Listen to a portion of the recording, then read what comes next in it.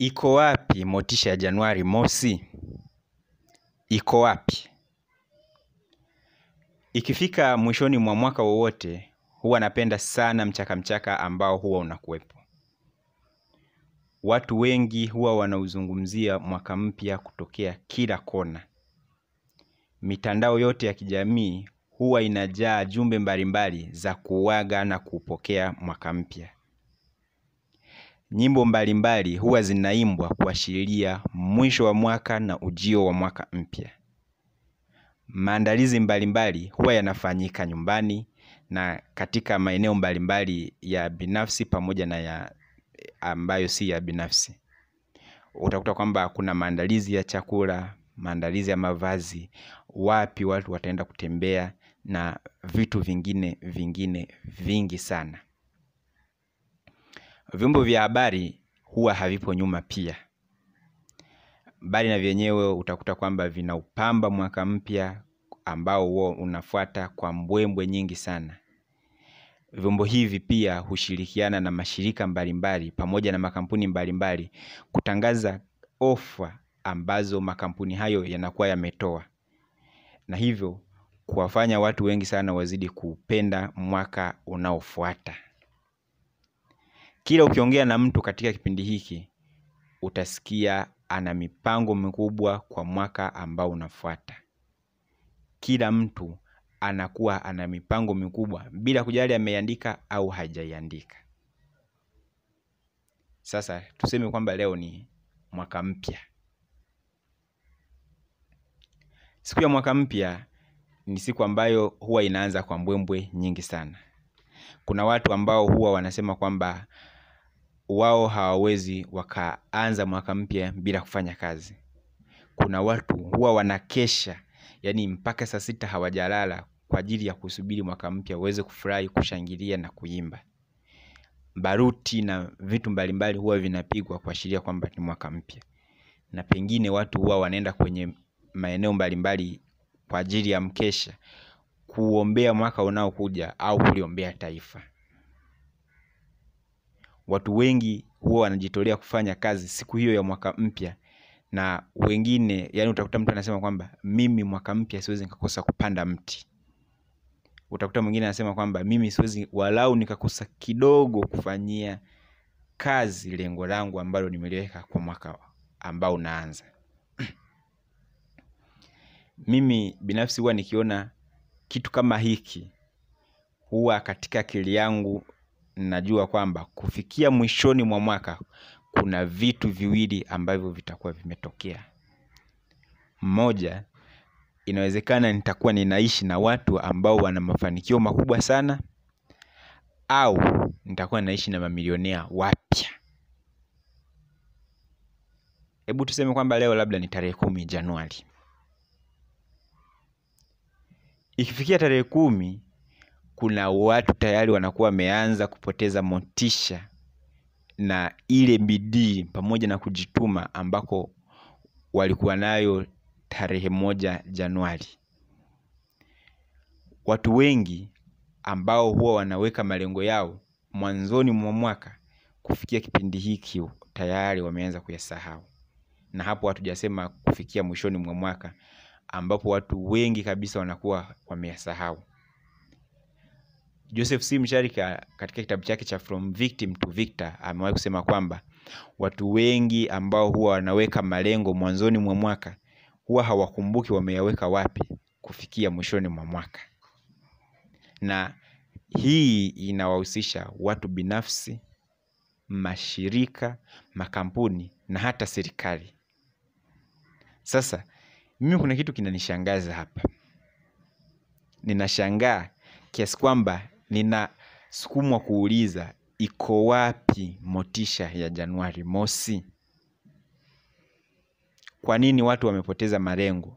Kwa nini watu hawakumbuki walipoweka malengo yao?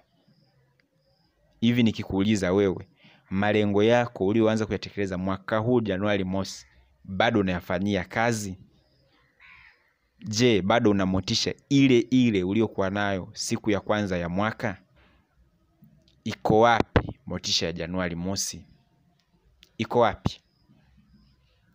Sasa Leo nimekuandalia mambo matano ambayo yatakufanya usipoteze mwelekeo katika mwaka wako.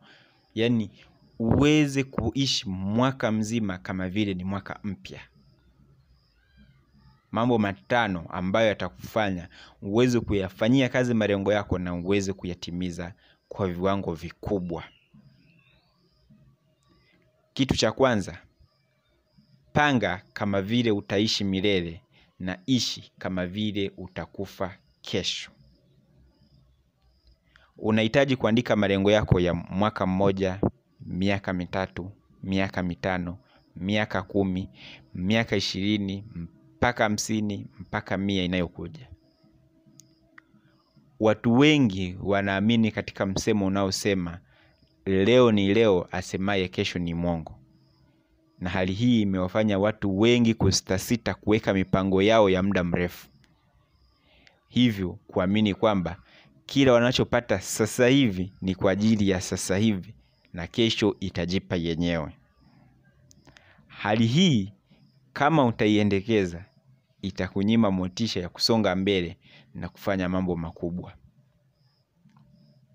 Nilipokuwa mdogo nilikuwa napenda sana kusikiliza redio. Na kuna kipindi kimoja katika kinaitwa hii hapa DW, Dira ya Dunia, jioni kuanzia saa 12. Ilikuwa ni lazima nisikilize redio hiki kipindi. Na hizi ilikuwa ni habari za ulimwengu. Sasa siku moja wakati nasikiliza habari hii, kuna kitu kimoja ambacho walitangaza, wakasema kwamba kufikia mwaka 2020 kuna baadhi ya viumbe watakuwa wametoweka. Watu niliokuwa nao walianza kulalamika. Kila mtu alishangaa kuona hivi hawa watu inakuwaje wanaanza kuzungumzia mambo ya mbali sana huko miaka yote hiyo, wakati bado tuna mwingi sana wa kuweza kufika kule. Rafiki yangu mmoja aliyekuwa pale alidhubutu kusema kwamba hicho wanachosema ni uongo, na mwingine alisema kwamba wazungu wanapoteza sana muda. Kwa hiyo hicho kitu kinaweza kikakupa picha ni kwa jinsi gani watu wengi hawataki kupanga na kuangalia mbeleni. Badala yake wanahitaji kupata kitu cha leo leo. Wanakuwa na mpango wa siku moja au siku 2. Ninachotaka nikwambie leo ni kwamba unahitaji kupanga kama vile utaishi milele na kuishi leo kama vile unaenda kufa kesho. Hicho ni kitu cha kwanza ambacho kitakupa motisha ndani ya mwaka mzima bila kupoteza hata chembe ya motisha ulioanza nayo Januari. Kitu cha pili, nataka uandike malengo yako makubwa 5. Hiki kitu nakiita the big 5. Ujue kila siku kuna mambo mengi sana ya kufanya. Kila wiki ina mchaka wake. Kila mwezi una raha pamoja na changamoto zake. Sasa hakikisha unapoanza mwaka mpya unaandika mambo makubwa 5 ambayo utayafanyia kazi ndani ya mwaka huu. Ndiyo, mambo makubwa 5. Kama huwezi ukachukua muda kidogo wa kupanga, utapoteza mwaka mzima. Sasa swali lako linaweza likawa, leo ni mwezi wa 2. Ina maana nisubiri mpaka Januari nyingine ije ili niweze kupangilia kupanga mwaka mzima na kupanga mambo yangu 5, au nifanyeje? Jibu ni hapana. Huhitaji kusubiri mpaka Januari ifike ili upangilie mwaka wako. Siku zote wakati ni sasa na muda ni sasa, na wewe unapaswa kuanza sasa hivi. Mwaka mpya unaweza ukaanza siku yoyote ile. Ndiyo maana mwaka wa serikali unaanza Julai mosi, na makampuni mengine mbalimbali huwa yanaanza mwaka wao tofauti. Mengine unaweza kukuta yanaanza mwaka wao mwezi wa 4 au mwezi wa 10, vyovyote vile. Kwa hiyo na wewe tarehe yako ya kwanza ya mwezi wako wa kwanza ya mwaka mpya wako ni leo unaposikiliza hili somo. Kwa hiyo hicho ni kitu cha pili ambacho nilihitaji ukijue. Kitu cha tatu, nataka ujenge utaratibu wa kusoma malengo yako makubwa matano. Jenga utaratibu wa kuamka kila siku asubuhi wakati dunia imelala. Jisomee malengo yako na pangilia siku yako. Hakikisha kila siku asubuhi umesoma lengo lako la sasa hivi. Na baada ya hapo, andika mambo 20 tofauti ambayo unaweza kufanya ndani ya siku husika ili uweze kufanikisha hilo lengo lako. Kitu cha 4 ambacho nataka ufahamu ni kwamba lengo moja tu linakutosha. Unaweza ukawa unashangaa kwamba iweje huyu jamaa aliyeniambia niwe na malengo makubwa matano, the big 5, sasa hivi ananiambia lengo moja. Labda hii ikoje? Ndio, unahitaji kuwa na lengo moja. Hii haimaanishi kwamba malengo yako makubwa matano uyafute na kuyatekeleza na kuyaweka pembeni au kuyateketeza. Hapana. Ukifanya hivyo, hautakuwa na tofauti na wale watu ambao wanaanza mwaka mpya kwa mbwembwe lakini wanajisahau kufikia mwishoni mwa mwaka. Kwa hiyo unahitaji kuwa na lengo moja kubwa. Lengo hili ni lile ambalo utakuwa unalifanyia kazi kwa muda huu. Hilo ndilo lengo nambari 1. Lengo ambalo utaanza kulifanyia kazi leo hii. Kwa hiyo kati ya yale malengo yako makubwa matano, chagua lengo moja kuu ambalo utaanza kulifanyia kazi leo hii. Na hilo ndilo nasema kwamba ni lengo moja ambalo unapaswa kuwa nalo. Na hilo lengo ndilo linakupeleka kwenye kitu cha 5 muhimu sana kitakacho kuwezesha usipoteze motisha yako kwa mwaka mzima. Ni kwamba unahitaji kuweka lengo lako mfukoni. Hivi huwa unaweka nini kwenye mfuko wako wa kulia na huwa unaweka nini kwenye mfuko wako wa kushoto? Kama unavaa suruali, kama una pochi, huwa unaweka nini kwenye mfuko wako wa kwanza kabisa wa pochi ambao unaonekana ukiwa kwanza? Ni kwamba ukifungua tu hivi, ukiangalia kwenye pochi yako, kitu unacho ile sehemu unayoona ya kwanza, huwa unaweka nini mle? Hakikisha kwamba lengo lako la sasa hivi ndio linakaa katika hayo maeneo muhimu sana. Katika mfuko wako wa kulia kama unavaa suruali au kama unavaa shati lenye mifuko, huu mfuko wa juu hakikisha kwamba unaweka lengo lako la sasa hivi ambalo unalifanyia kazi. Kama una pochi, eneo la kwanza kabisa ambalo utafungua pochi utaliona, humo ndo unaweka lengo lako kubwa la sasa hivi. Hii ina maana gani na kwa nini unabidi ufanye hivi? Hii ina maana kwamba muda wowote ule ambao utashika kwenye mfuko wako wa kulia, unajua nini kitakuja katika akili yako? Lengo lako la sasa hivi. Kwa hiyo utakumbuka ni nini hasa unapaswa kufanya.